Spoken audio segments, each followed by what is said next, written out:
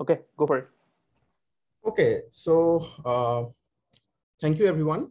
Good afternoon.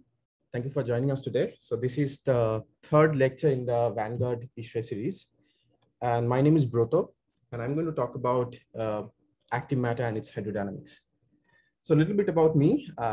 Slide journey. Okay. So I graduated from the Mechanical Engineering Department of Jadavpur University in 2013, where I was primarily working with Himadri sir, Professor Himadri Chakrabarti. Then I did my master's at Virginia Tech, where I worked with James Hanna on problems related to dynamical systems and elasticity. I did my PhD at UCSD, working with David Santia on fluid structure interaction problems. And now I'm a postdoc at the Simons Foundation with Mike Shelley, where I'm looking at problems in biophysics. So that's about me. Okay, so before I begin, this is a Zoom talk, and I have not given many Zoom talks. I just want to put some logistics disclaimers out there. So first thing is, I don't actively work on active matter. I hope you get the pun there. So this is something I am interested in. I'm not really worked on it directly, but so I may not have answers to all the questions that you have, but I'm assuring you that if I can't answer something, I will get back to you later on. The aim of this lecture is to introduce active matter for undergrads in engineering with some interest or inclination in fluids. So that's my target today. When I was in undergrad, like always 10 years back, I guess, we didn't know much about active matter. It was still a topic that was still emerging. And I probably didn't hear about active matter in my undergrad. So things have changed now. Maybe some of you already know about these things. So it can turn out to be a very basic talk for some of you, but bear with me. I'm sure there will be something new for everyone. And I've tried to keep the talk as non-rigorous as possible. But I mean, I understand there are students from all years, first year, fourth year, and there are some students doing MTech. So I mean, if you're not following somewhere, please interrupt me and just unmute yourselves. Okay, you don't need to type questions in chat box. Just unmute and ask a question if you have one. If it's a philosophical question, that can probably wait till the end. But any clarification, please don't hesitate. There are kind of two parts of the talk. The part one is a general overview of what active matter is, some examples. And in part two, I actually want to work out a problem which requires a bit of fluids and PDs. We'll see how that goes, okay?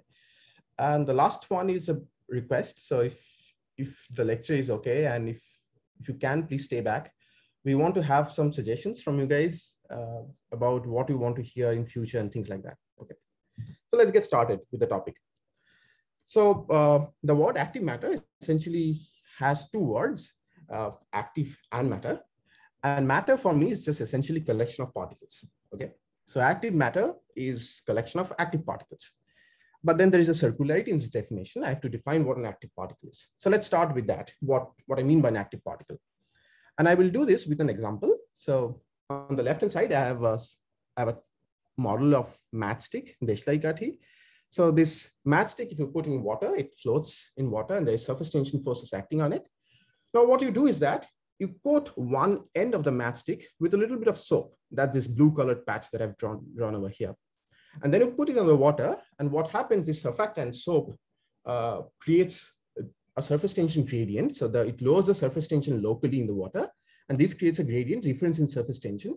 And as a result, there is an unbalanced force, and this particle moves, okay? It moves with some velocity. And this is what I would call a self-propelled particle, or a SPP. So this is my example of active particle, and let me now think of a definition. So these particles are agents or anything that's driven by some continuous supply of energy, and they use that energy to move. Essentially, they use it for generating mechanical motions. That's all they're doing. And since they're continuously driven, they're inherently out of equilibrium. So let me give you a more concrete example. So this is something that people don't use in experiments, but on the right-hand side, I have something that people do. So this is a sphere. Actually, this is a gold particle, which is a very tiny gold particle. It's the size of 1 micrometer. And what you do is that you coat 1/2 of this particle by platinum, and you put it in a hydrogen peroxide solution. So then what happens is this platinum reacts with hydrogen peroxide, and it creates a surface stresses at the end of this particle in this blue region, which surface stress pushes this particle into the opposite direction. It moves quite fast, 15 to 30 micrometers per second. And this is fast because this is just 1 micrometer. It's really moving many body lengths per second. So this is again an example of active particle. As long as you can have this reaction between platinum and hydrogen peroxide going, it will keep on moving. So this is its fuel or continuous supply of energy, and it's driven. So these are synthetic examples, but let's look at some biological ones. So let me introduce the Reynolds number first. So this is the most important dimensionless number in fluid mechanics, and it's a ratio of inertial forces to viscous forces. So if Reynolds number is large, that's the regime that we probably live in. It's essentially things are turbulent, things are chaotic. That's large Reynolds number. And low Reynolds number means things are laminar. It's very viscous, smooth, nice flows. So that's a way to think about it. So let's look at some examples. So first, I have 2 examples of birds and fish. These are again active particles because birds or fish, they're all consuming chemical energy. They're eating some food, nutrients, and they're using that chemical energy to fly and swim, right? So these are again active particles, and they fly or they do behave at high Reynolds number. That's Reynolds number is order 10,000. And on the right, I have examples from extremely low Reynolds number. So this is a sperm cell, and this is a bacteria that's called E. coli. These are again in very viscous fluids, very tiny objects. So their size is typically 5 to 10 micrometers. And these objects, again, they are active particles because they're consuming chemical energy or ATP to move. In the middle, I have one example. It's a picture from Hope, Colorado, actually. So these are, again, we are all active agents because we are human beings, we are consuming energy, we are moving, and we have a bunch of active agents. And this is the main point, that's when you have a bunch of active agents or active particles, it defines an active matter. So what I will do is that in the next few slides, I will tell you some generic features of active matter and show you some examples of what happens when you have many active particles together. Okay, this is a really classic example that you go to any active matter talk, someone will have this. So this is an example of flocking. So these are birds, these are called starling. I hope the movie is playing. These are starlings. Starlings are like sparrows, and they form these beautiful flocks as they move in thousands, right? There are thousands of birds over here. And if you look at this whole flock, then this flock as a whole behaves like a fluid or a soft solid that can deform and twist and can move together, okay? And you would see these beautiful density waves, these black patches that appear during this flocking motion. And again, this is at high Reynolds number, it's 10,000 Reynolds number maybe. So if you'll soon see the birds closely, there will be a zoomed in view, it's right now. And if you look closely, then you may not find any pattern. You may look like that they're moving randomly, but once you look back at a larger length scale, things move collectively and coherently. And they generate this emergent behavior or collective behavior together. So this is the main feature that I want to focus on, that when you have many active particles moving together, they exhibit collective or emergent behavior, okay? Another example, this is much less common. So, yeah. So bro, so when you said the Reynolds number is they're pretty high, what is the what is your length scale here? Is it the length scale? The length scale is the length scale, I think, is the length scale of the bird. Length of the bird is the okay, and your definition of active particle seems to be quite generic, where it seems like anything which has any injection of energy and can self-propel is an active particle. Yes, yes, that's very, very generic. Yeah, it's a very broad definition. Yeah, right. Go ahead. Yeah. Okay. So this is a much less common example. This is called huddling of penguins. So these are actually emperor penguins in Antarctica, and it's very cold, right? It's minus 50 degrees Celsius. And these birds move together in these clusters, and they move and form these clusters essentially. And they of course do this to pack as tightly as possible to mitigate this strong winds and cold, okay? But what's nice is that once they form these clusters, you will see in this video down below, there is this beautiful density waves that propagate in these clusters. And these density waves have some similarities with the flocking behavior that I showed you. Let me play that again, these density waves. So together, these form this crystal-like structure, and this collective behavior, the emergent structure is not a fluid. This is more like a solid or a packed bed of sands maybe. So they're forming these crystals, and again on these crystals, there's this wave propagation. And they do that to kind of move collectively together, and also to make sure that people who are, by people, I mean the penguins which are in the periphery can move inside to mitigate cold. So this is what they're forming, and this is called huddling. Again, the main point is that they're exhibiting this collective behavior by individual motions of these active particles or active agents. In this case, it's birds. Now let's go back to fluid mechanics and let's look at an example from low Reynolds number. So now I have thinking of a bacteria. This bacteria is called Bacillus subtilis. So this is a rod-shaped object, as you can see in this picture. This is 5 to 10 micrometers long, and they kind of move around in fluid in viscous flows. And when there are many of such particles in large density, if you can see in this movie, they form these beautiful vortical structures. Okay, so this is again an example of emergent or collective behavior, and this vortical structure can mix the fluid very well.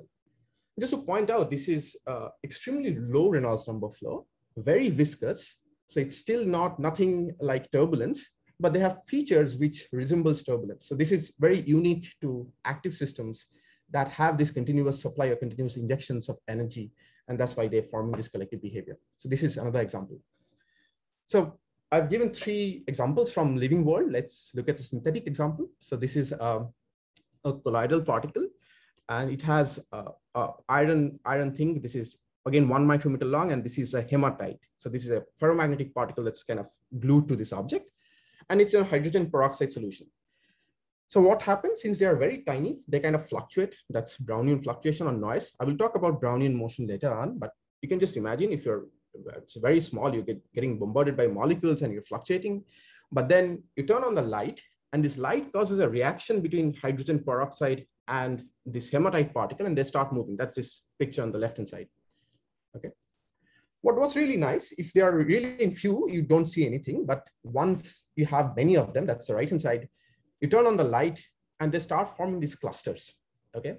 And this is purely mediated by interactions that happen through fluids. So this is purely fluid mechanics. And these clusters again look like crystals, and sometimes they're called living crystals. Okay. But again, the main point that I want to drive in is that you have active agents in large numbers, and together they exhibit this fascinating collective behaviors. And the moment you turn off the light, the moment they're not active anymore, they disintegrate. So everything is really driven by activity over here. Okay, some more examples. I mean, this list can go on really. Some more examples. First, let's look at 2 examples from living active matter. So this is a very classic problem. This is an example of schooling of fish. We have this fish, this is sardines that are swimming in ocean, and they form, again, this flock that can move and twist. It's very much like the swarming of birds that I showed you before. This is an example from development of an embryo. So this is a 2D surface. It's like an ellipsoid. And these tiny objects are cells. These cells flow during the development of this embryo. Cells are active agents as well. They're consuming energy and they flow like a fluid, but then they behave like a solid to give some integrity. Okay, that's again collective behavior. Down below I have some synthetic examples. The first example is called Quincke rollers. They're again tiny microparticles that are driven by electric fields, and they roll on surfaces. And when there are many large number of these particles, they form this beautiful vertical structure, as you can see over here. And in a other geometry, they can form these density waves. So this is like a snake that's running, and you can clearly see that there is a front or dense front. Oh, I'm sorry. Yeah, you can see this white colored dense front. Okay.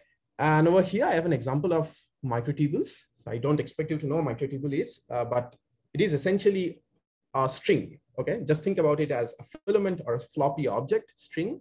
And there is a lot of this microscopic size object, many of them. And there are some molecular machines that pull on these objects. And as a result, they again form these beautiful structures. These are called nematics. This looks like turbulence, but it's again not turbulence. It's again extremely low Reynolds number.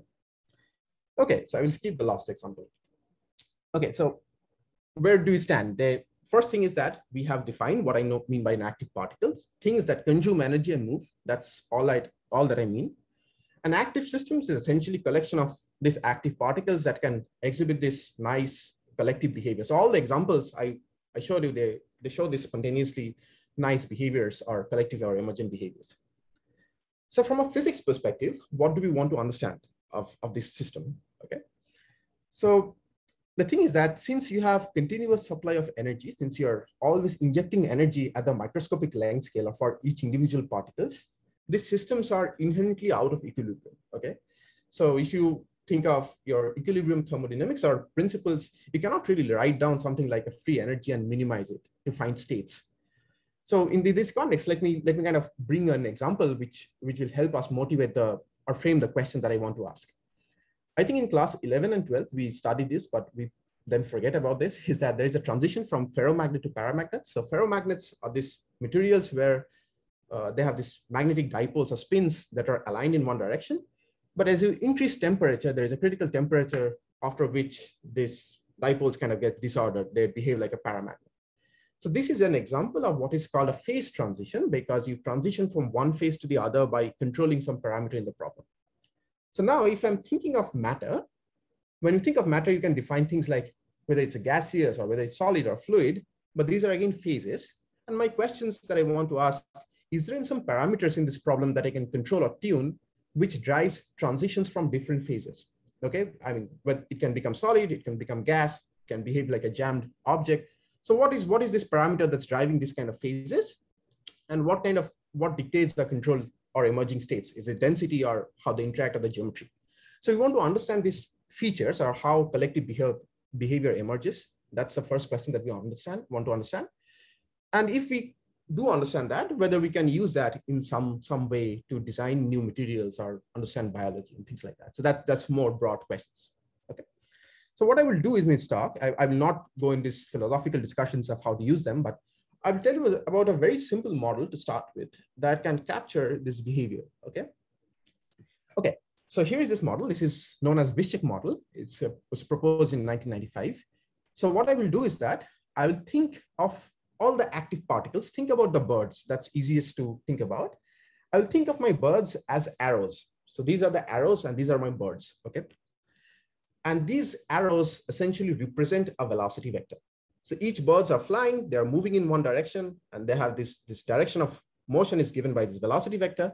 And when thinking in 2D, so this velocity vector can be written as some cosine theta and sine theta. So there is an angle, and then there is a velocity, and they're moving with a constant velocity, that's V naught. Okay, that's my model of active agents or active particles. But now I have to write how they evolve. Well, the position changed very simply by this relation. So this is just saying that dr dt is r is the position, dr dt is my velocity. So position at new time is position at old time plus the velocity vector times delta t. This is very simple.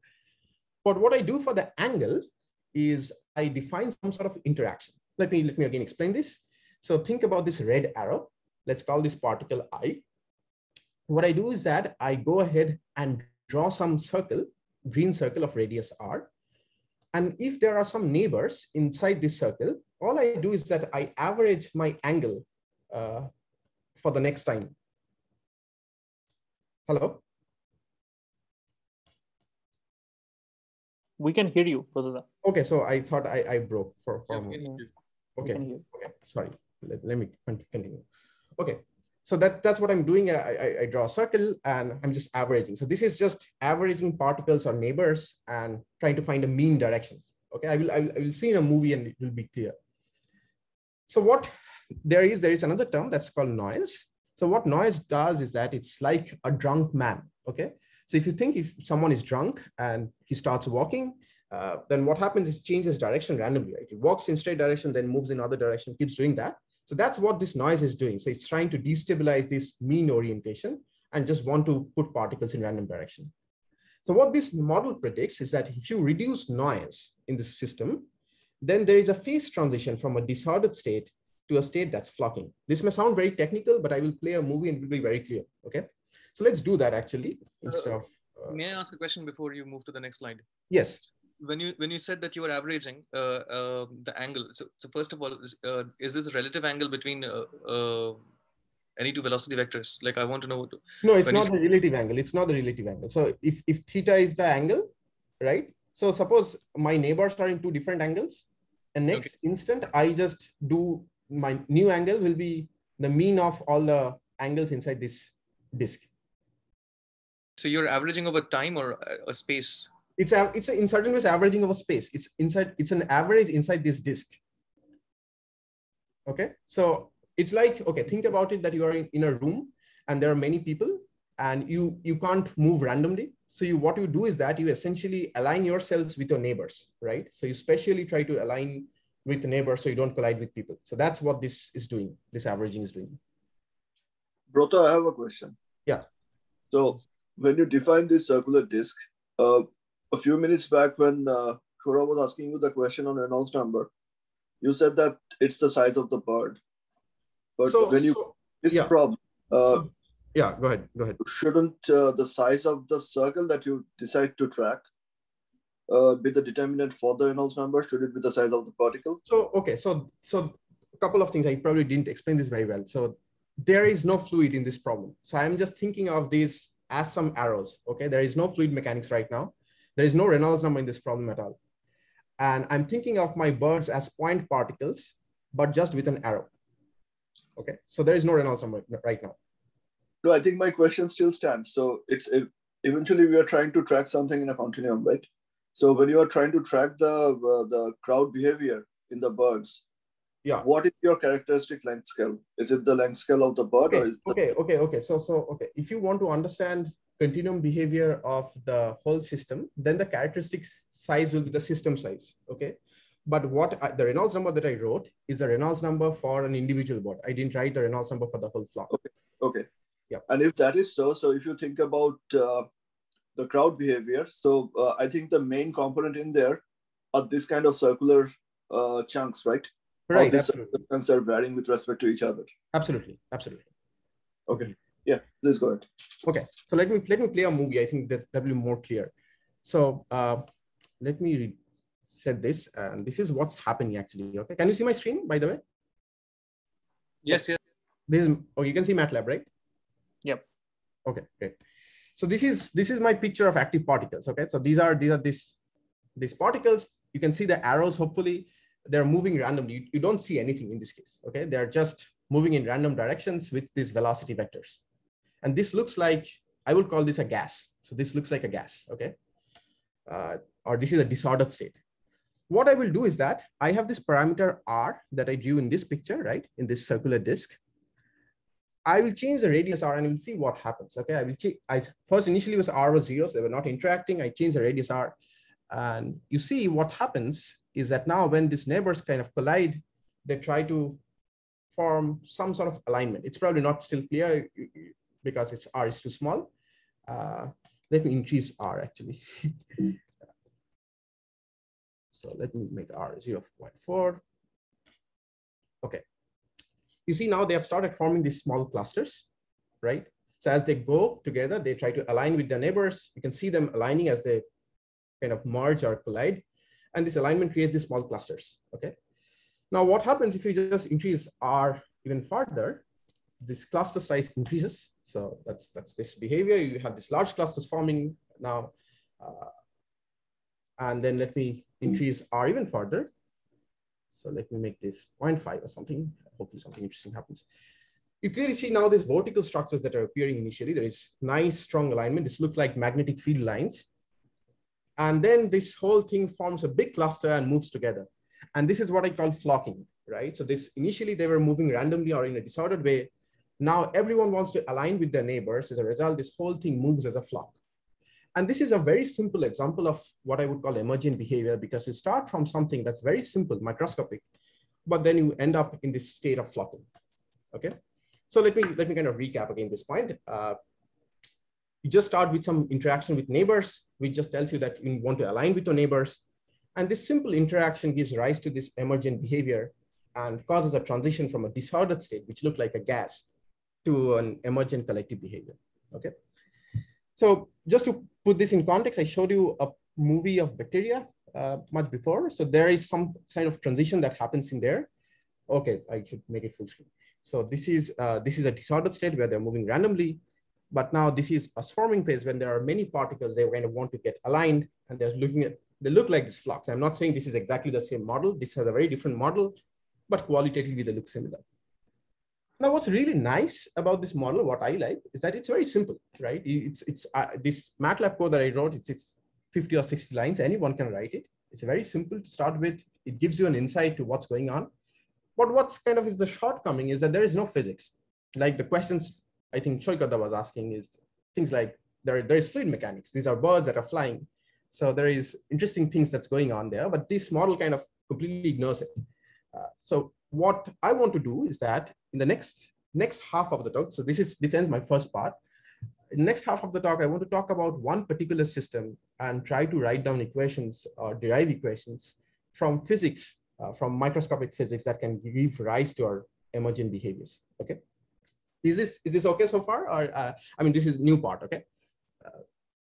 Any questions or any comments? Anything? It's fine. You can ask me now. For the previous video, is the domain bounded or that kind of thing? Oh, that's a good point. I didn't mention that. The domain that I did in my simulation is periodic. It's not bounded. Sorry, someone is asking a question, but I can't hear you. Okay. Okay. The second part of the talk is about bacterial suspension. If anyone has any questions, you can also leave them in the chat window if you don't want. Whatever works best for you. Yeah. Okay. Brato, Chandan here. I was just curious that in this kind of lower order model, like just for demonstration, have people tried to include, like, other than this average of the relative position of this circular domain, any other kind of interaction model that has been worked on? Yes. So there is a very rich literature on Vishek model, and a lot of models have been worked out. In fact, I'm doing this averaging because this is the original 1995 paper, but there are essentially you can write averaging kernels, which looks like sine theta j minus theta I. And those model gives rise to collective behavior as well. And depending on what kind of interactions you choose, you can get different kind of collective behaviors. People have worked out examples inside boundaries as well. So I was looking in these periodic domains, but you can confine it. And then you have interactions with the boundaries that gives rise to certain behavior as well. So yes, there are other, I mean, if you're interested, I can point you to some. Okay, thank you. Yeah. So if I understand correctly, physically, and correct me if I'm wrong, physically this means that if you have low noise, that as you're decreasing the noise, essentially you're seeing more and more alignment. Absolutely. Yeah. I'm trying. I have a question. So this is Tamal. Tamal. So you show a dynamic behavior, like you had this scattered thing, and then when you run this over time, so you get this alignment. Yeah. So what dynamical equation you solve? Because I see. Oh, I am solving these equations. So I'm just solving this. So you don't optimize anything for no optimization. So this is, I'm just using the worst thing that you can do in numerics. It's just an Euler time step. So dx dt is v. So x at time t plus delta t is x at time t plus delta t times v. I'm just integrating these two equations. Nothing else. Okay. Yeah. Okay. That's all. Thanks. Okay. So the second part is about bacterial suspensions. And there are two things that I want to cover before I talk about bacterial suspension. I guess that there are students from different years, so I will talk about a little bit about Brownian motion and diffusion, and then talk a little bit about fluid mechanics before I go into the actual problem. So the couple of slides is not about active matter first, it's about general things, okay? Okay, so Robert Brown was a Scottish botanist who was studying pollen grains of flowers. And these are very tiny particles. And under the microscope, he observed this jittery motion of these particles. And this is known as Brownian motion, okay? So over here, I have a picture from Wikipedia, actually. So this yellow dot or particle is some microscopic particle. It has size, say, 5 to 10 micrometers. And it is in water, say, okay? It's in a solvent. And these tiny black dots are molecules of that solvent or water. So what's happening is this, all molecules are continuously colliding with this particle, right? And as they collide, they exchange momentum. And then this is, of course, not balanced completely. As a result, the particle moves on. Okay, so this is Brownian motion. Okay, and what I want to do is that if I want to understand this motion, I go back to my old friend, that's Newton's laws of motion, and write down mass times acceleration. This m times a is the forces on the right hand side. Okay, and what are the forces? The first force is a Brownian force, FBr, and I'm not going to define how you compute these forces, but this force is arising from the collision of molecules. That's the source of this force. And then there is this term that's minus zeta v. So what is that? Because this particle is in a solvent or in a fluid, as it moves, it experiences drag, right? So this is the drag force, which is linear in velocity. And this is a drag coefficient that's for a sphere is 6 pi mu a. And this should remind you that in class 11 and 12, we study Stokes drag of particles, which we just say that is 6 pi mu a. And I think in mechanical undergrad, actually in second year or third year, I don't remember, we do an experiment where we measure this Stokes drag, right? So this is just a drag, okay. And what it turns out is that in these kind of configurations, when these particles are really tiny, where Brownian motions matter, this term, mass times acceleration, is really small. So you can drop this term, and you again end up with a simple equation that just tells you that drag forces are balanced by these Brownian forces. And I'm again doing an Euler time step and saying that my position at n plus 1 is position at n plus delta t times this Brownian force. Okay, so that's my crash introduction on Brownian motion. But even if we don't study Brownian motion, there is something that we study quite a bit in undergrad, or at least we have very good intuition about, is that's diffusion, okay? So that's this example down below. So you have a dye, this blue colored dye. There are 3 glasses of water, warm, hot, and cold at different temperatures. You put this dye and you just wait. You're not stirring it. It gets mixed, and this mixing is purely due to diffusion. Okay, this dye diffuses in water, and this whole liquid becomes blue. And you can see that diffusion is higher in faster, not higher, it's faster in the hot fluid, and the cold fluid is slower, right? So what's a microscopic viewpoint of this whole process? This is, of course, we understand diffusion, we have an intuition about diffusion.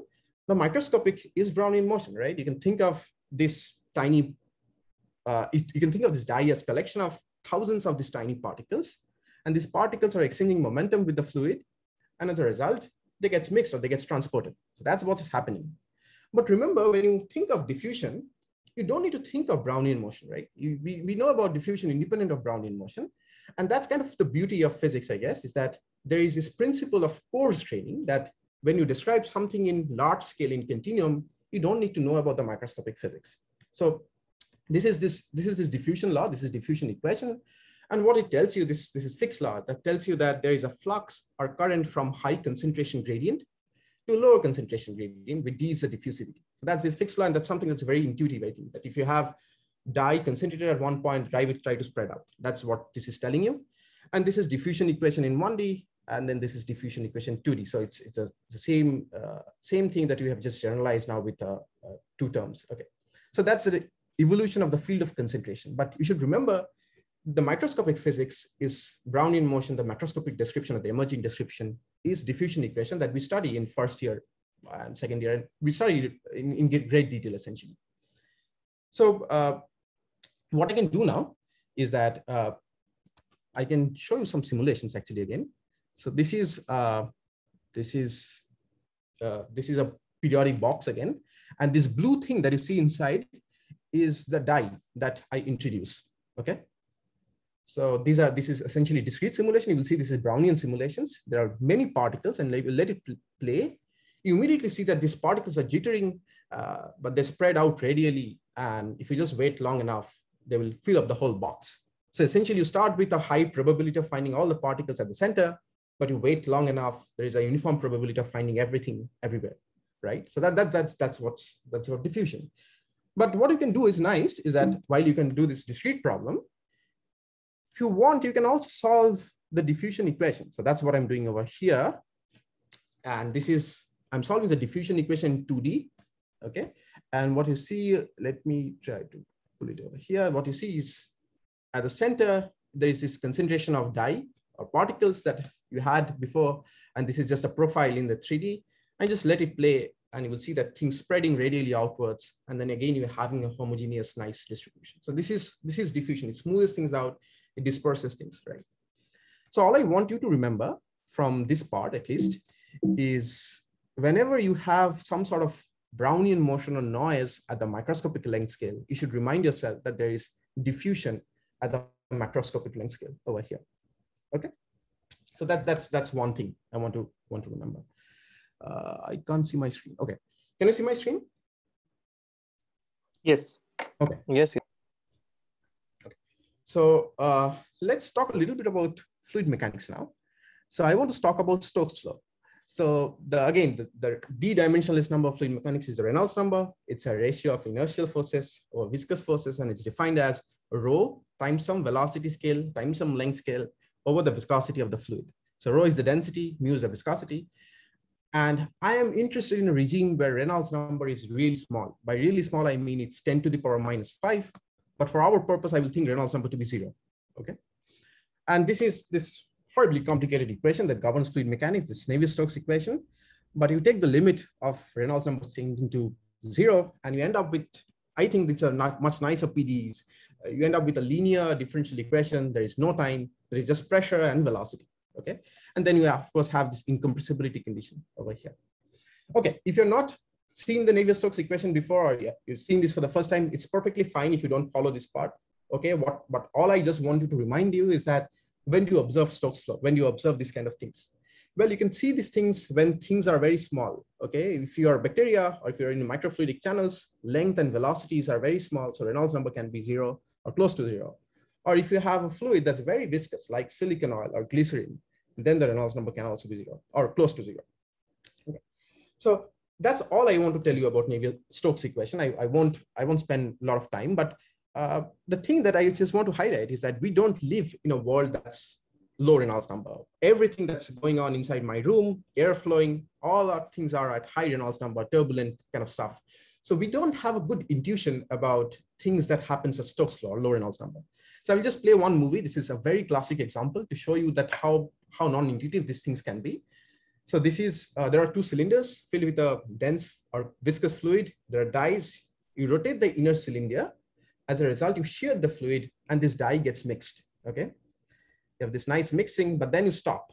And what you do is that you stir the inner cylinder back in the opposite direction, as you can see over here. And this whole fluid gets unmixed and you end up with what you started. So this is very counterintuitive. At least when the first time I saw it, it's very confusing because you go in kitchen, you take a cup of water or you take coffee and add milk to it and stir with a spoon. You can't reverse it back. If you stir with a spoon and reverse the spoon in the opposite direction, the coffee doesn't stir back and come back to its original position. So this is really something that's happening in Stokes law, where there is no inertia. So the left-hand side of the Navier-Stokes is inertia. There's no inertia.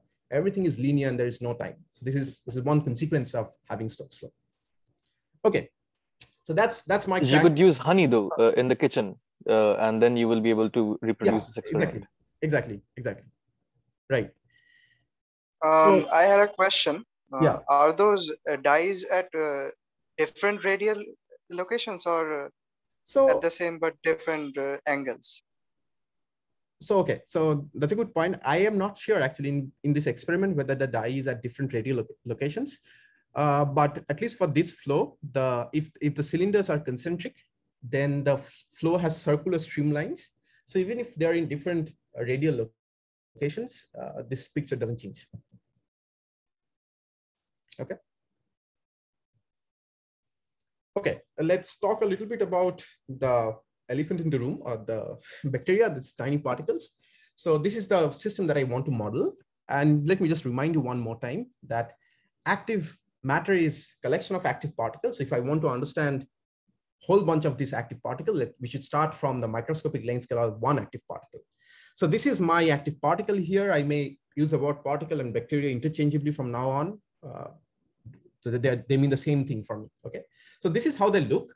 They have a head, okay, which is 5 to 10 micrometers of size, and they have this tail, okay? So a bunch of elastic filaments, elastic object. This is pretty much like us. You can think of this is our body, this is our legs. And what they do is that they rotate these filaments in order to move around in these fluids. Like we paddle in swimming pool to go around. Okay, so that's what they're doing. They're swimming, and of course they're active because they're consuming chemical energy to do this kind of mechanical motion. Okay, so this is the active particle, and these are some beautiful experiments done in Cambridge, actually, in the group of Ray Goldstein, where you get these flow fields that these particles generate as they move. Okay, so this is experiments. And this is theory that compares remarkably well with experiments. And this theory is a solution of these equations that I showed you before. Okay, so this theory is coming from the solutions. And this is really at low Reynolds number because they're so small and their velocities are micrometers per second. So Reynolds number 0, they generate these velocity fields and they keep on moving. Let me play a movie and you will see how they look like. There are these things that is rotating. their flagella, this tail, this bunch of filaments at the back is called flagella. So they rotate this flagella in order to move around or swim. And what they do is that they swim for a while and then they suddenly change direction, okay?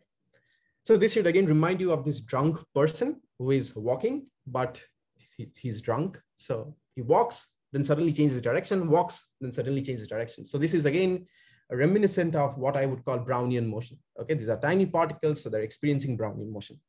Okay, so first I will talk a little bit about kinematics of these swimmers. And I'm just thinking of one swimmer right now, or one particle right now. I'm not thinking of many particles. And the kinematics is a spherical curve model. It's very simple. What I will say is that this complicated shape is a point for me. That's very convenient. And again, just like the Wyszek model, all these points have an arrow, and this arrow is P. So P is the direction in which these particles move. So P is pointing me to the direction with this particle is swimming. And I'm thinking in 2D, so this vector P is parameterized by this angle theta. So this is cosine theta and sine theta. So it's a unit vector just telling you the direction in which it is going. So my velocity x dot is v naught times P. So v naught is a constant velocity, or the velocity of swimming, plus there is some sort of noise that jiggles this swim around. And then the orientation, that's how this angle change, is also purely because of noise. So it's this vector, then this vector is kind of jiggling around. So that's how this angle is changing. So this is the kinematics, and I really want you to understand the kinematics at least, okay? It's very simple, just particles moving with some constant velocity at a direction given by this vector P. That's all. And then I need to tell you a little bit about dynamics. And I'll be honest, the dynamics is much more complicated. It will require a lot of time.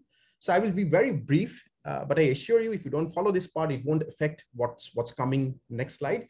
But what you can imagine is that if you're swimming in a pool, what you do essentially by paddling is that you impart momentum to the fluid behind you.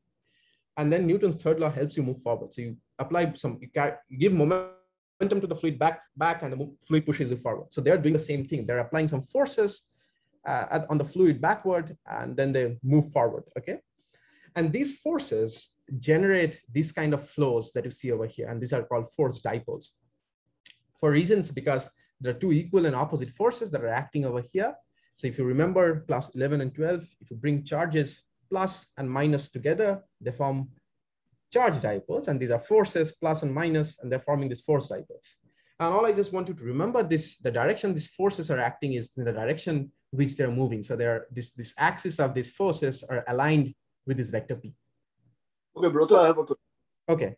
Or rather, something that I want you to discuss. So in the previous slide, I think you showed us that Stokes flow is reversible, right? Through that experiment. Yeah. Now go to the next slide. Yeah. Especially for the undergraduates who are here, can you explain based on that concept why the bacterium is shaped like this? Why these hairs are just on one side? Yes, I can. Can I do it at the end of the talk, because this will be a digression? So yes, I can. Yeah, absolutely. This is a very good point. Because I wanted to make this point right now, because since you showed that experiment, which is really nice, if you want to move forward in this kind of fluid, okay, if the bacterium moves forward and then comes back the same distance, okay, you get a reversible. Okay. If it's a symmetric. Okay. So you need to have some kind of non-symmetricity to the structure that is moving through this medium.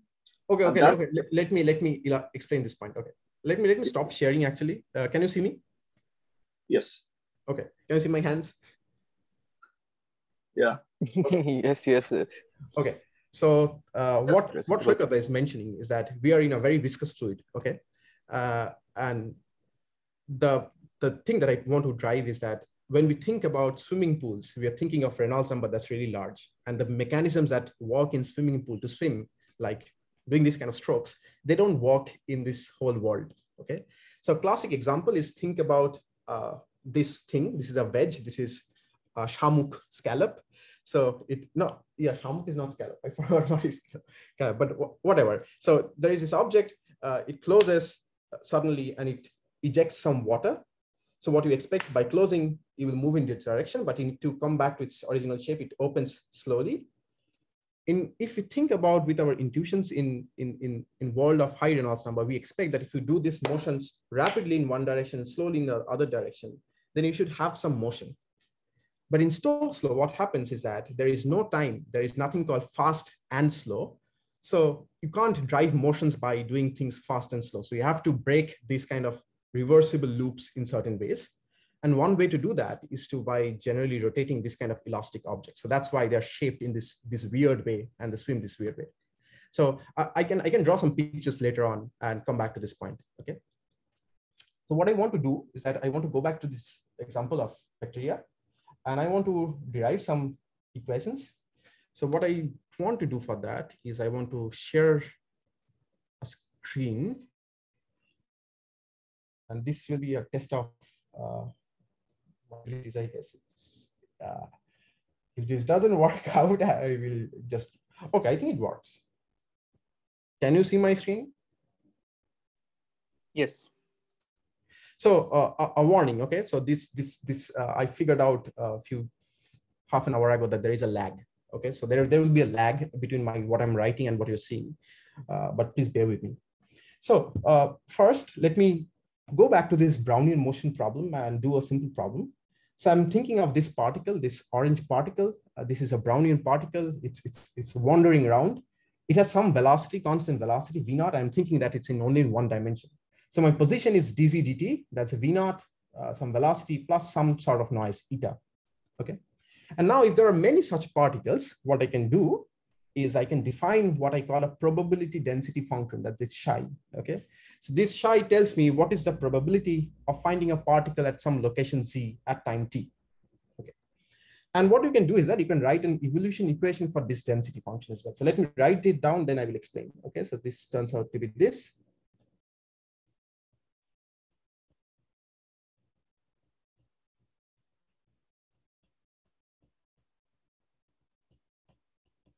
Okay, so what I did is that this term on the right-hand side is diffusion. That's what you have seen before. So if there is just diffusion, then this particle just kind of uniformly spread apart. So that's this diffusion term that's happening, and D is the diffusivity. And I've told you before that whenever there is noise, you should think of an associated diffusion. And this term is called advection, right?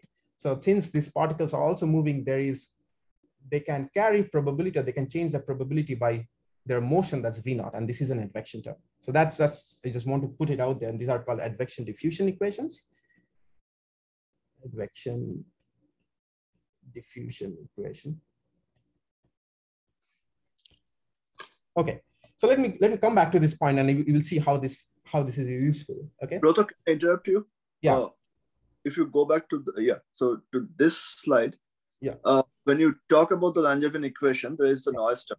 Yeah. And, you have been discussing about the noise term for the last few minutes. So I think it might make sense to think a bit on what this noise entails and how that relates to different systems. So you gave the example of a drunk man. Yeah. Or how the bacteria might change its course. Or the water molecules bombarded. Essentially, we are talking about the same thing, right? Right. Now we know that this kind of mathematical tools are being used in different kinds of systems. Right. Be it a crowd of penguins or a bunch of cars or flock of bats, right? So essentially, when you are using the same mathematics on different kinds of systems, the only qualitative difference that you can impose on the system is through this noise term. Is that correct? No. So the systems, so that's the second part. So the systems are inside a medium, right? So for example, the birds are flying in air, the bacteria is in a fluid. So the interactions between them must be mediated through the medium. And the mechanics of interaction is very different in air than compared to a bacteria. So that's the second part. So the qualitative and quantitative changes in the system happens primarily through interactions. The noise is there. So what I would like to say is that what Shoykata is saying is correct, that in noise, in what I've been describing is things like water molecules bombarding and things getting randomized. But you can have noise or perturbations in general in any problem. So even if the bird which is flying in sky, of course, it's not Brownian, but it may not have exact or precise knowledge of its neighbors. So there is some sort of noise in there. So noise The meaning of noise will change in that context. I agree with you. But the primary tuning parameter is not noise. The tuning parameter is interactions. Okay, Yeah, so I have follow-up questions. We can come to that at the end. Okay. Brato, I have a question, a little query about it. So as you told, it's very correct that in the initial slides, you sort of plot, right? If you reduce the noise, the flocking phenomena appears. That's right. So my question is that, yeah, in that x-axis, can we substitute this noise term by a coupling parameter? Absolutely, so that, absolutely. That's actually a very good point. Yeah, you can absolutely do that. So you remember in that model, I had this radius r, right? Circular radius r. So what you can do is that you can keep noise fixed, and you can change this radius r. Okay, and if the radius r is close to 0, you don't have any flocking or any collective behavior. And as you increase this radius r, you see an emergent flocking behavior. So that would be your interaction term. Absolutely correct. Yeah. Okay. Yeah. Thank you. Okay. So let's go back to this problem. This is the bacteria that I'm thinking of. This is inside a fluid. They're generating these velocity fields. This is again one bacteria still now. Okay. And this is my vector P. That's direction which is moving. This vector P is cosine theta and sine theta in 2D. I'm thinking in 2D. I should write this clearly. This is 2D. And then this X is my position vector that has two components, X and Y. Okay. So now to do active matter, let me introduce many particles, many active agents. That will be some more arrows over here. I hope these arrows are visible. So there's a bunch of arrows, a bunch of bacteria now in this domain. Okay. So let me write down an equation and explain what I mean. So this is what I've written down previously.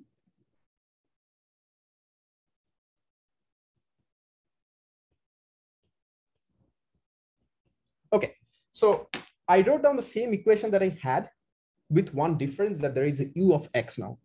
So what is this? Let's think about this for a moment. And again, I will go back to the swimming pool example. I am in a swimming pool, say, and let's just be imaginative. Suppose there is a big well that swims by me. It generates some sort of disturbance velocity field. And as a result, what happens is that I will move with that velocity field. So what's happening is that as these particles are moving in the fluid, each of these particles are generating this kind of flow fields with them, right? Because they're all generating motions of the fluid. And this particle, say I'm interested in this particle, say like this particle, then the velocity at this point is not only it's swimming, but also all the other velocities generated by the motions of all other active agents. So this is the interactions that Shoikada is mentioning, or Chandan mentioned right now, is that this is the interaction that happens through the motion inside a medium, and in this case, it's a fluid, okay? And this u of x is a velocity field that you experience at that point because of collective behavior or collective motion, okay? So that's my evolution equation now. And I can do the same thing for, I'm sorry, let's go back to white. I can do the same thing for theta dot. Theta dot is some function of this velocity field, and I won't tell you the function because this function is complicated, but I will explain what it means, plus some noise. So that's my individual evolution equation for each particles now, because now they're not only swimming, but they're also getting advected, or they're also filling each other through these flows that they're generating. Okay, so this is my coupling really. And again, I can go to this abstract framework. I won't dwell with it. I will write down the equation. It's perfectly fine if you don't follow it. Is that you go this abstract setup and say that, okay, I can describe this whole system or this bunch of collection of particles by some function that's psi that tells me what is the probability of finding a particle at position x, y with some orientation theta. And you can go back to this equation and draw the same analogy and write down the following form. Let me write it down and let me first explain, then I will explain. Del x of something motion, let's call it motion, plus del y motion times psi plus del theta, theta dot psi is equal to some diffusion. So what I wrote down here is this evolution equation for this psi. Right hand side is diffusion. And I always want to think about that whenever there is diffusion, there is noise at the microscopic length scale. That's why there is diffusion. And these are advection. So these are advection. in the x direction by the velocity fields. This is advection in the y direction by the velocity field. That's what I'm calling motion. And this is advection in the orientation of the angle because of the rotation of these particles of theta dot. Okay. So let me stop. One quick question. For the advection term for the x direction, shouldn't it be motion times? Motion times psi, I'm sorry. Yeah. That's right. You're right. And another quick kind of clarification and question is that for the equations for the position vectors of the particles, yeah, this is kind of a Lagrangian description. That's correct. Where you Absolutely. actually... That's a very good point. So this is a Lagrangian description.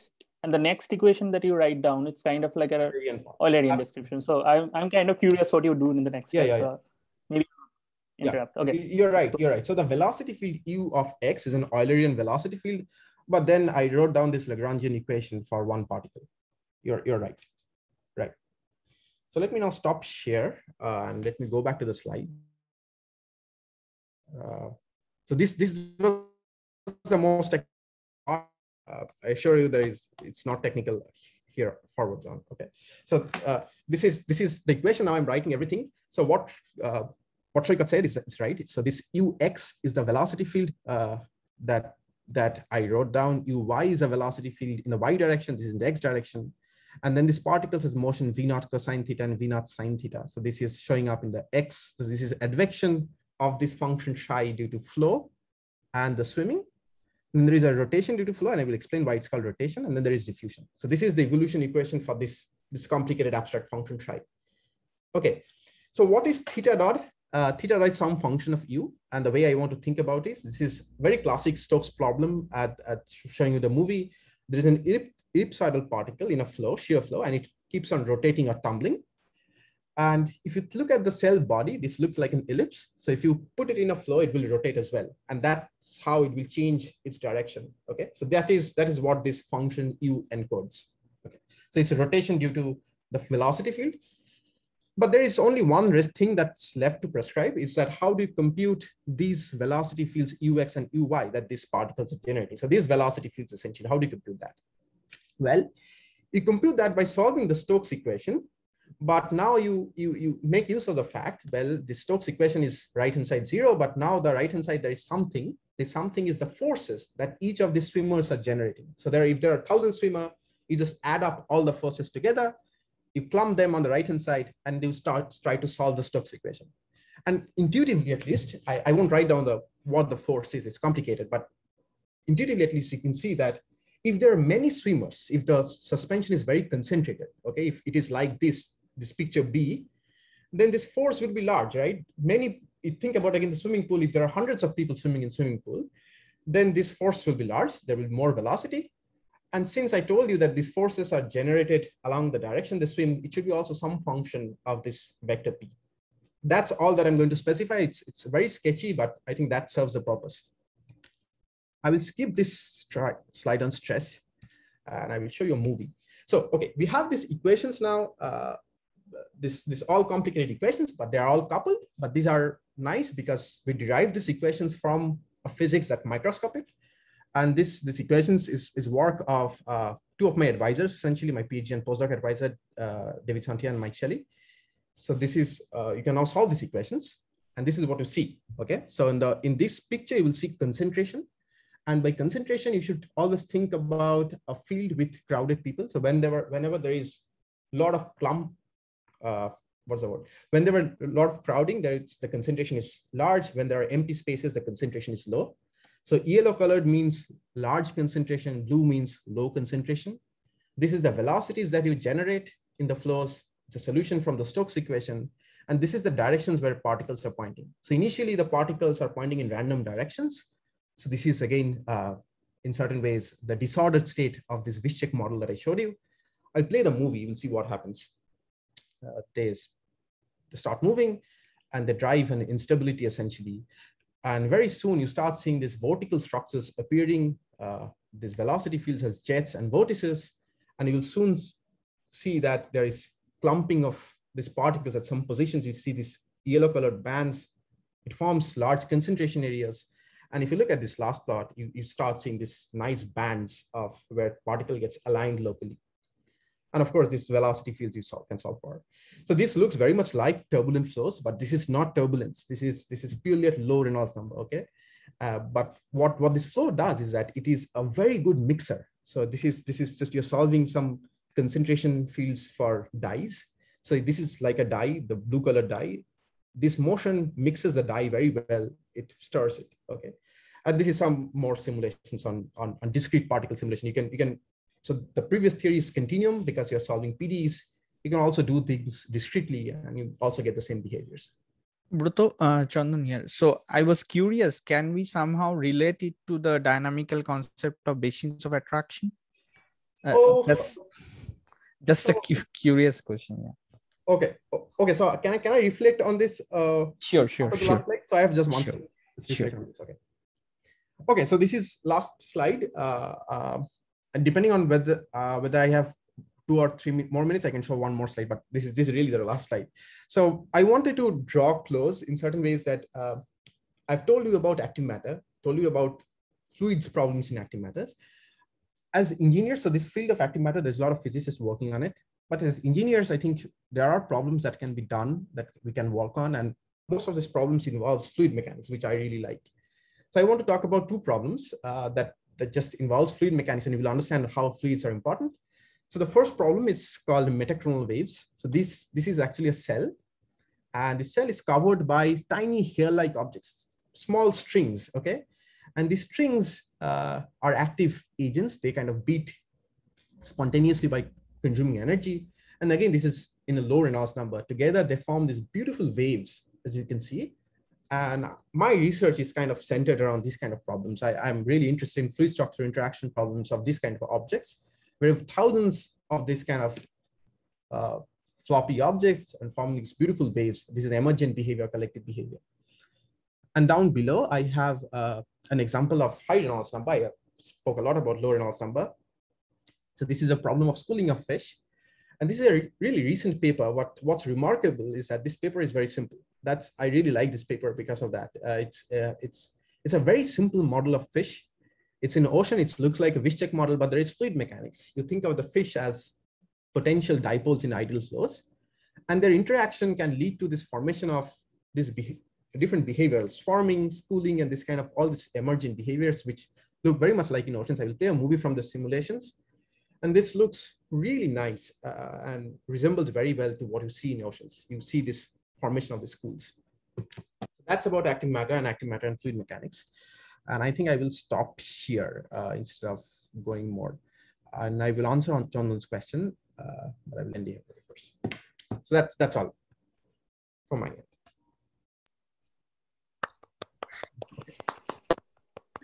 Very nice talk. Really nice. Awesome. Thank you. So going to Chandan's question first. So there is no basins of there are 2 answers to this. First is that what you can do is that the equations that I presented, you can put up the equations, and you can do a linear stability analysis, and the system is actually linearly unstable. So the state of where everything is randomly oriented is unstable, and the state where everything is aligned is also unstable. So you can show that. Regarding basins of attraction, if I understand correctly, the thing probably that you're hinting at is in turbulence, for example, in pipe flows and things like that, you have multiple states that are possible, and each of the states have their own basin of attraction. And depending on whether you are in the right initial conditions of state, you can transition to one of these states. Is that right? Yeah, my question is, my point was whatever I wanted to hint is in the absence of noise, okay? So there is no noise at all. Otherwise, we cannot define basins of attraction. So if there is no noise and we have an interaction coupling parameter, which can be nonlinear in every sense, right? So then if we tune it, we might reach to different flocking states, which Absolutely. Might be stable in their own perception. So, and then there can be, similar to the sensitivity to initial conditions, maybe some kind of initial trigger would enable the flocking active matters to jump from one state of the other, and they will have their own separate tricks, like between the states. So the work that I am familiar with I think what happens, the first part that you said is generally something that happens, that you can tune interactions and you can get to different states. But the way I would like to think of basin of attraction is that you don't tune interactions, you start with the same parameter. But I would like to believe that there are, depending on initial conditions, there are states, there's multiple possible states, and depending on initial conditions, you choose a state. Yes. And I don't think that I've seen that in most of the literature that I'm familiar with. But of course, the first part is true. You can tune parameters and reach to different states. Okay. Brato, how about active chaos? So very small changes in initial condition, do they land up in different? Okay. So we have to be a bit careful while defining this, right? Yeah. So these are low Reynolds number flows. Okay. So these flows are chaotic in Lagrangian sense only. So if you put a tracer particle, two tracer particles, they separate out exponentially in time, but the flows themselves are not chaotic.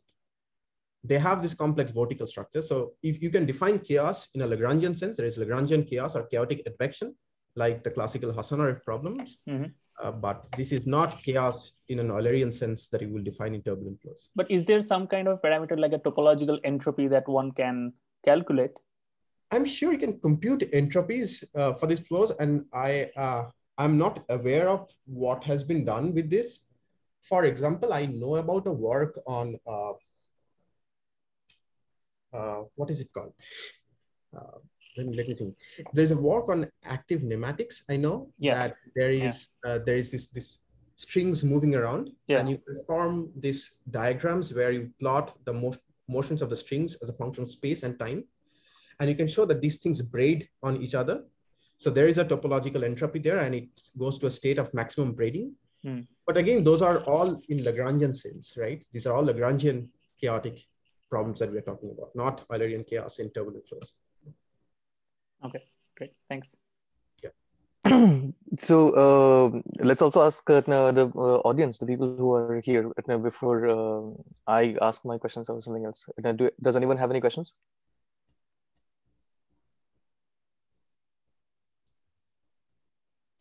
And we want people to be more interactive so that we can know what you feel about, as Brato himself said, that he would like to know that how his talk was, if he could have communicated what he wanted.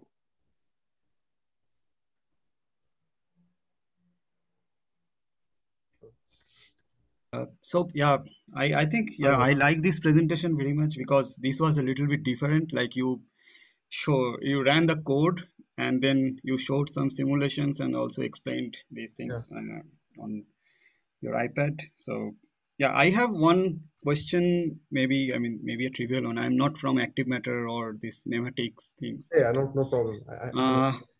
I see some kind of nematic defects originating in these turbulence structures. Yeah. So do they have anything to do with this kind of, how this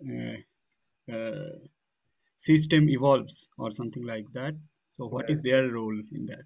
Okay, that's a hard question actually. Okay, so let me answer this. So a lot of the theories that you do for this kind of nematic systems, let me show you a movie maybe that makes it more clear. I had a movie on this.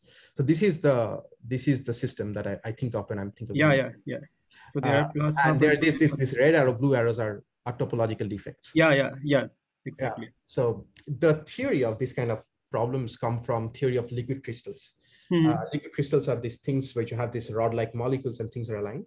Yeah. And you can show that these topological defects can appear when there is a zero in the nematic order tensor. You can define a tensor for the orientation, and then you can find zeros of the tensor that gives rise to topological defects.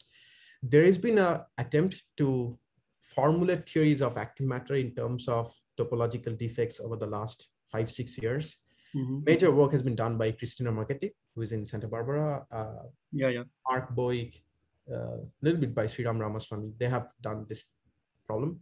I shouldn't pretend that I follow their work very well, but it's absolutely right. You can follow the topological defects to describe this emerging structures. So there is this attempt of understanding these defects generation. And what you can show is that there are two kinds of defects. They're called plus half defect and minus half defects, depending on how they merge.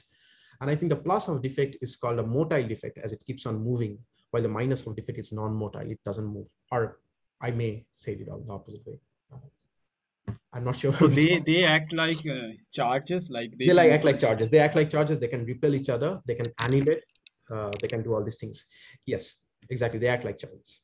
Absolutely. Okay. And another question would be like, you say that, okay, these active particles, they use their energy in creating these kind of aggregation or collective, or show the collective behavior. So do you or can you comment on how much energy different parts of these aggregation they spend? Like, for example, if the birds are like the outer periphery of these aggregation, I actually do don't they know about that. spend much energy than the inner one? Or it may also be important for this collective motion of cells, like which cells use more ATP, for example? That's a very good question, and I don't have a good answer to that. For the birds problem, I don't know. So that's clear. I really don't know. Yeah, so I can just give a small comment on that, only on the macroscopic systems, okay, like birds flocking or fish schooling, because I know more about that.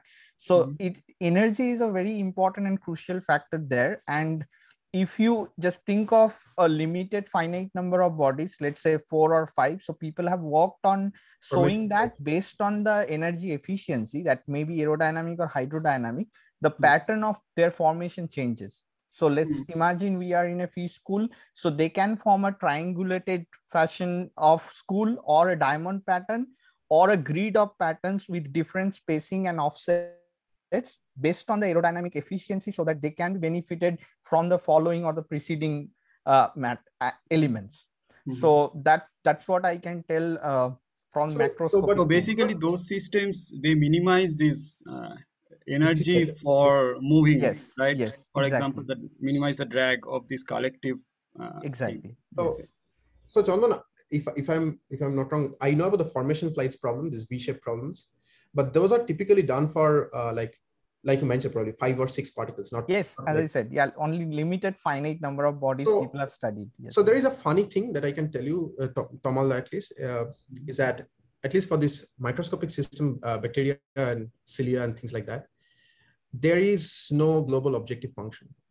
There are cases where things beat in, or things move in a case of maximum dissipation, where they're spending maximum energy. That's the emergent state. It's not, the emergent state is what I'm trying to say. Emergent state is not minimum dissipation, because this system have energy continuously injected. So you don't evolve to this nice equilibrium kind of properties. But there is no tendency for them to spend as less as possible. No, so there is no tendency. There can be different objective functions. For example, one thing that I can tell you is that this example that I showed you of metachronal waves of cilia, right? What happens is that as they generate these waves, they pump a lot of fluid. So the thing that's kind of optimized is the efficiency of pumping. But that doesn't lead to a state of minimum dissipation. It's the ratio of how much you pump and how much you dissipate. That probably matters. And there are cases of synchrony, and there can be emergent states where the state is actually a state of maximum dissipation.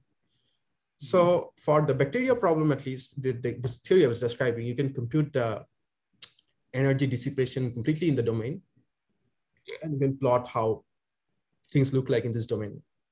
But I don't have an idea of how it should look like on top of my head.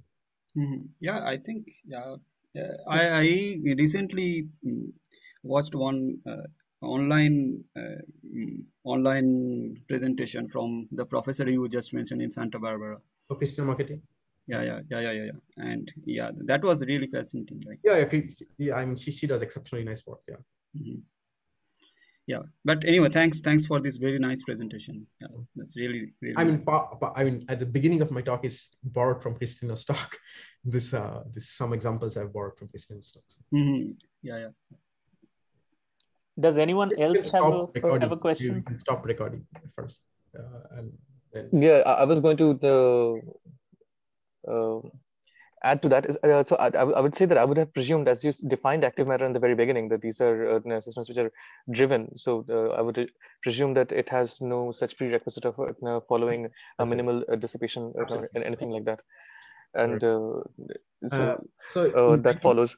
54, G.I. Taylor did this work where he showed that if there are two sperm cells that are swimming side by side, if their flagella, the tail, is in phase or in synchrony, then they reach a state of minimum dissipation. And I think for a long time, people believed that things would go to these minimum dissipation states, but there are a lot of recent papers that have showed that flagella synchronize to a state, which is state of maximum dissipation, not the minimum dissipation actually. And that's exactly what you said right now, because they are driven by energy. Okay, if you could go to the slide before the last slide, where you were showing schooling and many other things, examples, essentially. Yeah. This one? Or this one? Yes. So this is the slide before that where you showed your simulations and how they, not your, the work of Saint-Ian and Shelley. And after that, the one that you showed, I think it's yeah, probably does. Yeah. So before I come to this, my question would be that in general, when you're doing these simulations and or even explaining schooling and other things, when you talk about diffusivity, what's the value of diffusivity that you take? Because I can think of diffusivity the values for systems where I can measure them for a fluid and other things. But for schooling or something else, or even when you're using it for okay, go ahead. I mean, they're very, very different systems.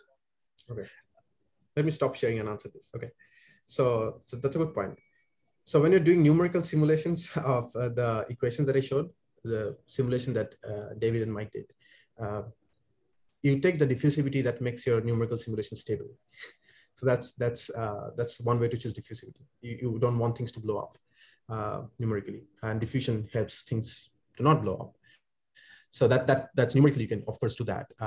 In discrete models, you can of course add noise to just see how, and if you add a lot of noise, things will be destroyed because of noise. I mean, it's random. But there is ways to measure diffusivity. What people have done, actually, Ray Goldstein has done this. So what he does is he takes a big beaker or tube, and he takes a bunch of cells, chlamydomonas, the swimming cells, puts it, he centrifuges it, and all the cells settle down to the bottom, okay? And then he just lets it go. So the cells crawl back. And what he does is that he tracks the center of mass of this whole thing that's spreading out. And he plots the mean square displacement of that. And that mean square displacement goes as linearly as time. So you can measure what's the effective diffusivity of this whole cluster from that kind of experiments, if you want to measure it from experiments. And once you know the diffusivity from experiments, you know how to tune the parameters in your model to get the right diffusivity. So you're saying that in each of these systems, I need to find out the diffusivity based on the mean square displacement. And so I have to do an experiment that can mimic that, and I can get the diffusivity out of it in that sense. But what about the cases where you are studying ciliary motion? If you really want to be quantitative about these experiments. Yeah, go ahead. No. Yeah. So what about the cases where you were showing a motion of flagella and all of that? And so flagella is actually not okay. There are many things here. So the noise can come from two sources in those problems. Is that if the filament that you're thinking of itself can be Brownian, it can itself be floppy, fluctuating. Flagella is not a filament like that. It's quite stiff. The noise in that problem comes from the fact that there are molecular machines that drives the oscillation of these filaments, and these molecular machines are noisy oscillators. That's where it comes from. Of course, it's very hard to measure the noise, but there is an experiment that's done from Frank Hulish's group, where what they have done is that they have tracked a flagella of a bull sperm for many periods, and they have constructed a reduced order model of that flagella by doing PCA, principal component analysis. So they just get a limit cycle. And what happens, what they find is that if it's a nice oscillator, then it's a circular limit cycle or some closed orbit essentially, but their experimental points are scattered on the limit cycle. But from the scatter of the points on this limit cycle, they could measure what's the effective diffusivity that should be on that cycle to give this rise of scatter. So they quantitatively measure effective diffusivity at the microscopic length scale of these oscillators on motors that gives rise to oscillations. So it's a hard task. So if you really want to be quantitative about what is the amount of fluctuation that you have in the system, you have to do very difficult and precise experiments for that. The experiments can differ depending on which organism you're studying. Yeah, so it sounds like it's a very complex, at least to find a match between experiments. At least for theory, you just think of diffusion as something that smooths out. That's how we think of diffusion is. I mean, when we do simulations, at least, I mean, if something blows up, you can just add a bit of diffusion to it and see what happens. So there are several other people in this call who. Do you guys have any questions? And I think I see Deeptan sir as well. Deeptan sir, are you in the call? If you have any questions.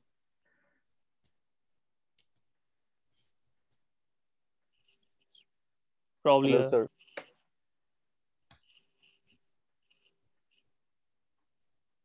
Okay. Okay. Brato, I have two questions. Okay. So the first question relates to what Chandan said a few minutes back.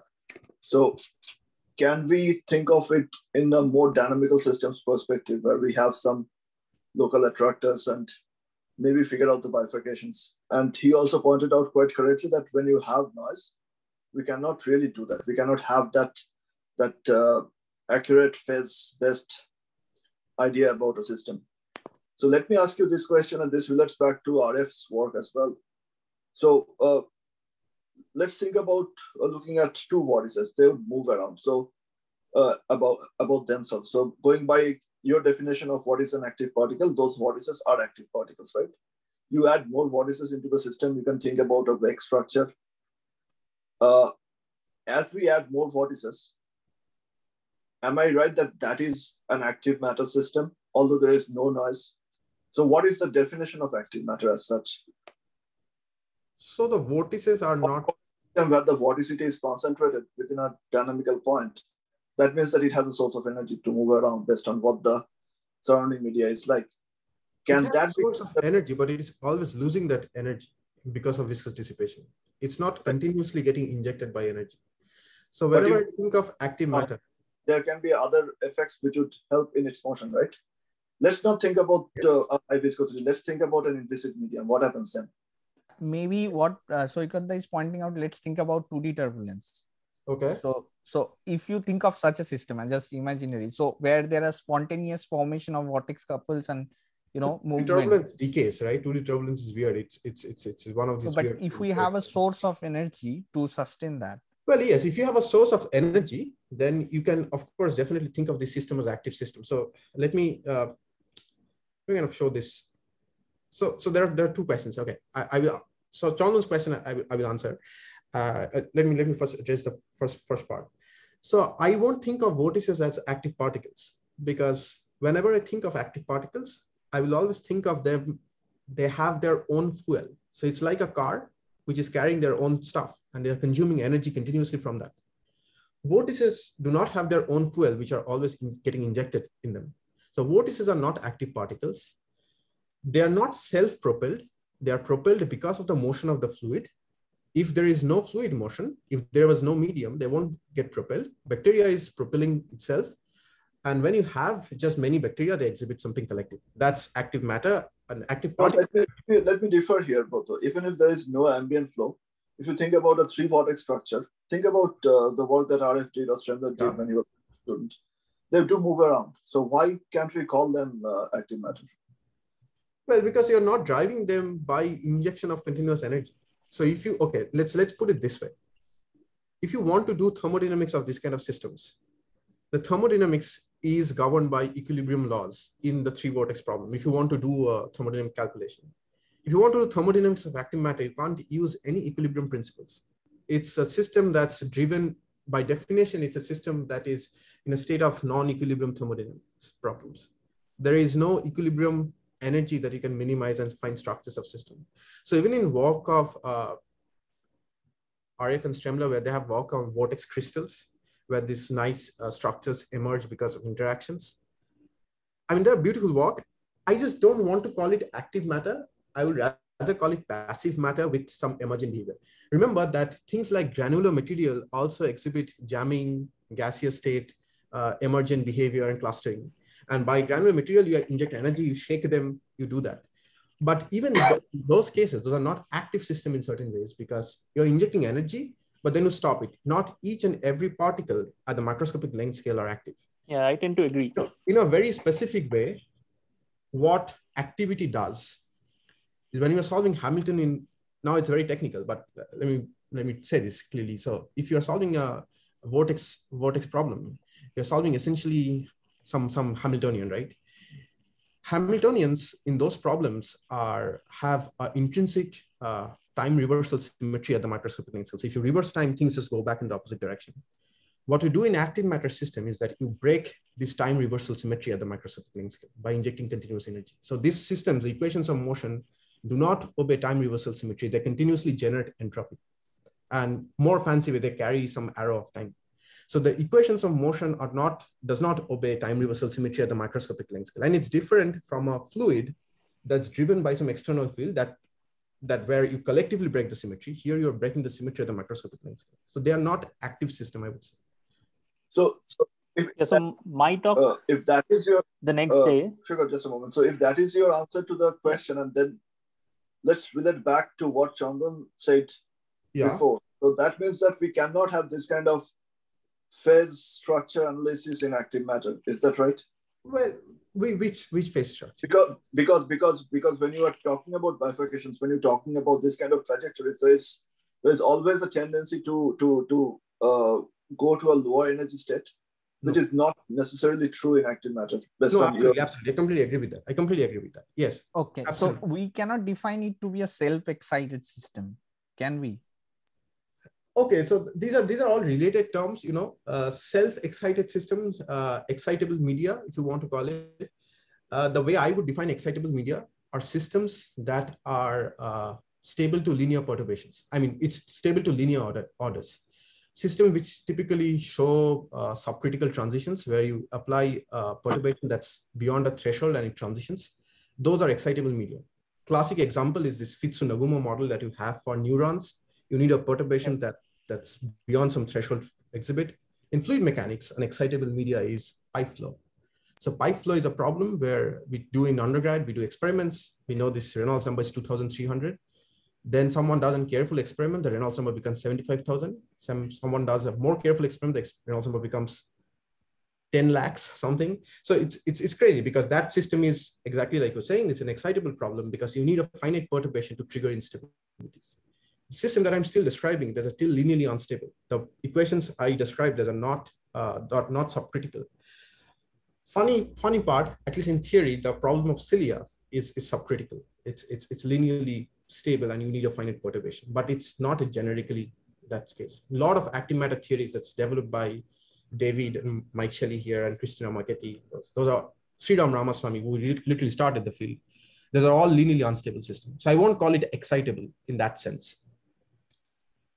Regarding Shoika's point, you can still have multiple states. I don't think of multiple states prevented from, you can think of whole turbulence or these PDEs, not as active matter, but just PDEs. Let's just think about this, some mathematical structure PDEs. If these are nonlinear PDEs, they can support multiple solutions and there can be states from a dynamical system perspective, there can be multiple states. I don't think physics prevents that from happening, but then you have to solve the equation and see whether that exists. Yeah, but I think, yes. Non-technical question in terms of the mathematics as well. So when you think about using these tools, so let's think about three different systems. Let's think about the school of fish. Let's think about a group of cards. And let's think about the ciliary hairs, maybe on the mucus that you had on the last slide. Yeah. So we know that ciliary hairs, they don't have any kind of consciousness, right? So you can purely dictate their behavior through mathematics and physics of the medium. Yeah. And that way, the entire theory of the so-called active matter can be entirely applied in those kind of systems. We can also assume that the bacteria, they don't have any consciousness, and you can apply that there as well. Now let's come to the. I know. Yeah, this is a very good question. This is a genuinely very good question. A shoal of fish. I know that with fish, people have done experiments where they have basically used a dead fish or a plastic fish, but the fin is flapping. And there is good experimental validation as well. So I don't have much dispute with the fish because let's just assume that fish is not very intelligent. Now, I see people using the same tools on a traffic of cars. And I know that the car is still being driven by a human subject, right? And to the best of my knowledge, human beings are the most intelligent creatures that have been developed yet. Okay, so how okay. can you use active Okay. matter? Okay. Kind of Okay. I mean, I think this is a good point. This is a philosophical question, but this is a genuine good point. So let me answer the question in the following way. Suppose you are in a big room, okay, and the room has closed walls. This is an art gallery. There's a lot of pictures on the wall, and maybe there are 5 of us, okay, and there is a global objective. The objective is that we want to see all the pictures. That's the objective. So we can now move in a random and disordered way. We can go from one wall to the other. We can move without talking to each other. We can move consciously, like you mentioned. We can decide where we want to go. But now suppose you pack this room with 200 people, okay? Now, of course, you're following your conscious. You want to go to a picture and you want to go there. It's not like that you want to go somewhere else. You're still following your conscious. But you have a constraint now. This constraint is that you don't want to hit people. You don't want to collide with people, right? You don't want to step on someone's feet. So this conscious, of course, your objective is still to see all the pictures, but you're not constrained by the medium. Now you're constrained by this medium to behave or interact in certain ways. And as a result, now if you put a drone or camera and see these pictures, you will find, at least this kind of system is crowding problem. There are some what's called edge currents. You will find some people moving along the border or in front of the walls. There is some sort of current, people going this way. So this is in certain ways an emergent behavior. Of course, you're doing your thing that's conscious, but you're forced by the medium to obey certain rules. As long as there are rules to obey, you can have some emergent behaviors. And I completely agree with you in the spirit is that if it's human beings, it's a bit far-fetched to apply these tools who can make their own decisions.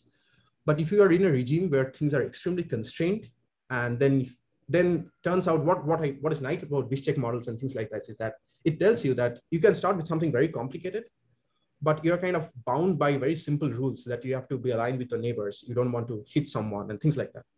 So there are systems, actually, I didn't talk about it at all. There's a called dry active matter where there is no fluid. Particles purely interacting through steric interaction. So only thing you don't want to occupy the same space. And in those problems, there are things called phase separations of motility new phase separation MIPS. So you get this clusters formation and everything in those problems as well. I agree with you in the spirit completely, but the tools or the mechanisms are in certain ways, the rules are a bit general, which can be applied in certain contexts if you are very careful. But okay, so maybe I can add a concluding line to this. So when you are talking about looking at the physics of any system, so for example, in a fluid mechanics system, you can use Navier-Stokes equation. But when you're looking at tracking crowd behavior of human beings, the equations or the medium that you are using is entirely different. So suppose you're in a museum and you want to go see that picture X, painting X. That is the attractor that is driving the crowd behavior. I agree. So yeah, I hope my question was not too mocking, but the thing is, these things need to be clear to the people who are starting out as well. I mean, it's not at all mocking. It's of course you develop a theory for certain systems, and right. And I think these identifying these attractors are also a part of this research. Like absolutely. Like which gradient? I mean, for example, chemotaxis in cells or chemotaxis in cells. I mean, you have to identify what actually drives them. Right. Absolutely. So that is the part of this research itself. Right. I mean, Tamalda and Brato, even in medical science or even in, if you are talking about social science, for example, crowd behavior in the traffic of cars, I think it is very important to figure out what the objectives are. Yeah, and exactly. I completely agree. The objectives are for penguins and for human beings, right? So it's important that we understand that. And I think that huge prospect of applying these tools over the next 10 years to solve some of the other open questions that we have in the related fields. No, I agree with that. I completely agree with that. Yeah, I completely agree with that philosophy and that principle. Yeah, it's not mocking. It's just a genuine comment. I think. Yeah, I just want to reflect on Chandan's comment once, 2D turbulence comment. So there is a class of PDEs that's been developed for studying bacteria, which looks like Navier-Stokes. But then what you do is a 2D Navier-Stokes, so 2D turbulence. 2D turbulence is decaying. But what we do is that you add a negative diffusion to the problem. So by negative diffusion, you're injecting energy. And if there was just negative diffusion, it will blow up, right? It goes to infinity. But what you do is that you add a negative diffusion, then you add a positive hyperdiffusion. So there's a fourth derivative term. And then there's kind of. Yeah, exactly. Yes. It's like a Swift-Hohenberg term in that equation. And what happens is that you destabilize a certain wave numbers and you stabilize other wave numbers. And the destabilizing wave numbers is wave numbers where you inject energy, essentially. Continuously inject energy in those wave numbers and extract out energy from the other wave numbers. Let me show you a funny movie that I have. This is going to be very, can we actually stop recording now? This will look very, very weird. Sorry, I can't hear you. So I said that it's fine even if it's recording. I can trim the video. Okay, please then do cut it because this will look so weird. Let me stop sharing first because I don't want to look weird. But let me show you a movie. I wanted to show this movie from their paper, but I didn't have one. I couldn't find one. So this is a movie, as you can see over here. Can you see this picture? Yeah. So this is an example of turbulence that's driven by stuff, okay? Driven by these wave numbers. And this doesn't decay. There is this small vortices that keeps on forming and they keep on rotating. And this is exactly what Shoykot mentioned. There is terms that look like Swift-Hohenberg and flocking. These are entirely what I would say phenomenological PDEs, but it's in the same spirit that you said, that it's 2D turbulence, but with energy injection in these problems. And there is a length scale at which you inject energy, and that length scale kind of determines the size of these vortices. So yeah. So I think overall, an overarching comment may be that even though nonlinear or non-equilibrium dissipative systems, such as let's say thermal convection, driven by Rayleigh number or temperature difference, or maybe fluid flow driven by a Reynolds number, right? So these systems, although they also exhibit, I mean, active matters, active systems can exhibit certain transitions like these systems, but overall active systems are different because of in the micro scale they are exactly. That's a very good point. So if you have a set of charge and you apply an electric field, all the charges move, right? So in certain ways you can thinking that well, I'm driving them, but this is a symmetry breaking at the global scale. You apply a field to break the symmetry at the global scale. On active matter, you are breaking symmetry at the microscopic length scale. All the particle has a broken symmetry in the problem. There is no time reversal symmetry for each and individual particle. So they are different in this sense. You're absolutely right. I mean, so you're saying that every particle has a forcing term. It's not like the global. Every particle is consuming energy, and they move by themselves. They don't depend on external forces. For the mucociliary hairs, of course, we have the envelope approach. But could you apply this kind of tools, but you actually think about the self-activation of a single hair? Yeah, then I think if you can stop the recording, then I can talk about it. It's in a, okay. I'll stop the recording. Yeah. Let's stop. Let's stop the recording.